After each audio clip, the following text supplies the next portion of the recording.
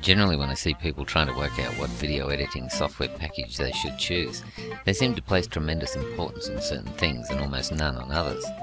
In this video, I'm going to cover one of the most misunderstood features of video editing software, especially when it comes to choosing software for your needs.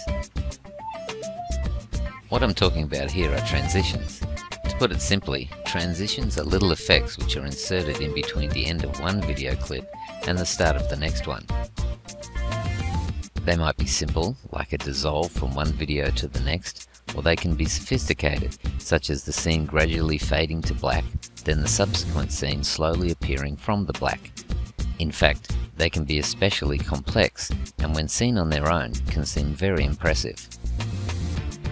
When most people first see these video transition effects, they are often hypnotized by the fact that they can create such a dramatic effect automatically with the click of a mouse. Unfortunately, this is exactly what the video editing software makers want to happen. They want you to be astounded. They are simply creating in you an emotional state which will cause you to be far more likely to hit the buy now button. Generally speaking, most people don't have any real hard information or recognized solution for choosing the ideal video editing software application. As a consequence of this, they will usually tend to possibly take a guess at what they believe may be good, or they fail to put into place any decision whatsoever.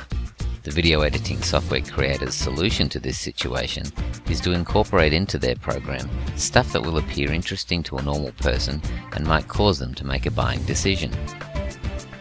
So let's take a look at the real situation and keep the emotion out of it.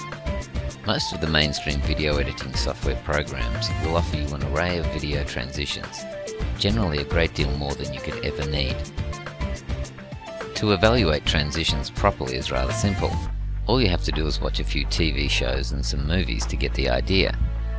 While you're viewing, don't bother following the story. This is research.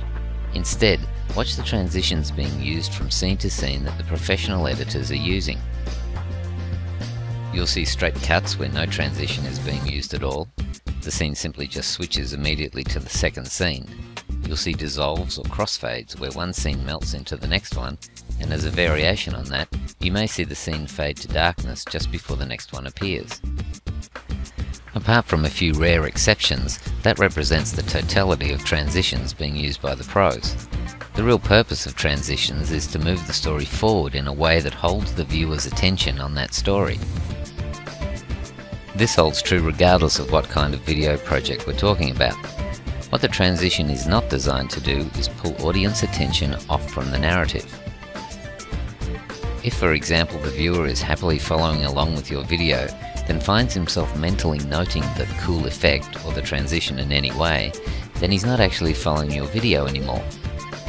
This is the opposite of what you're wanting to achieve by editing your videos in the first place.